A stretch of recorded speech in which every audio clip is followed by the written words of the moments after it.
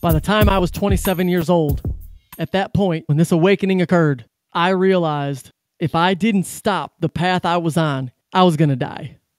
I knew that with 4 years of destruction, damage, divorce, repossession, deadbeat dad, all because of pills and needles, I knew that I didn't have anything figured out in life.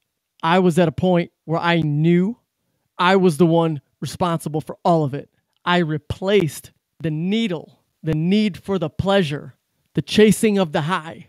I replaced it with an obsessive addiction, again, to transformation.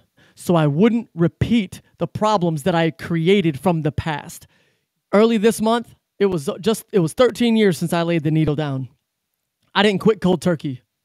I committed to transformation. I wanted to build a new me. Having an addictive personality is one of the greatest gifts you could ever have. You should thank God for it if you have it. You just got to buck up and make the right decisions to serve it where your life needs to go. Figure out when and how you continue to be able to serve the negative addiction and put some measures in place to stop it.